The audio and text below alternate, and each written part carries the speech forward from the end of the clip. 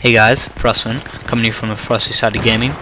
Today I want to evaluate the SV98 and its usefulness in the battlefield, as well as give you some tips and tricks for the trade. The gun was designed by Vladimir Stronsky in 1998. Its place of origin, which you might have guessed from that guy's name, is Russia. It has been in service ever since Vladimir designed it. In Battlefield 3, it is one of the most powerful guns. It does 80 damage in encounters less than 20 meters, but drops all the way to 50 damage in encounters after 80 meters. It is one of the faster firing bolt-action sniper rifles, clocking 48 rounds per minute.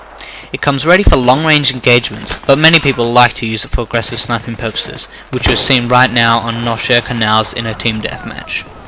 Most close combat situations, the SV98 will lose to any weapon, but if you get a headshot in close quarters, or the enemy is already slightly injured, you'll easily one-shot them. The bullet's velocity speed is 520 meters per second, which leaves it one of the slowest speeds of a bolt-action sniper rifle, only being slightly faster than the M48-5. For those wishing to go for the aggressive sniping style, the unlock for the laser sight is given after 20 kills. Although the laser sight is given at an early age, the PKS sight is given after 80 kills, the Cobra after 90, and the reflex sight is given after a whopping 235. The straight pull bolt is unlocked after 60 kills, which isn't that bad if you're a continuous recon player. I find that when putting a laser sight on the SV98 in close quarter situations, my opponents know where I'm aiming before they even see me.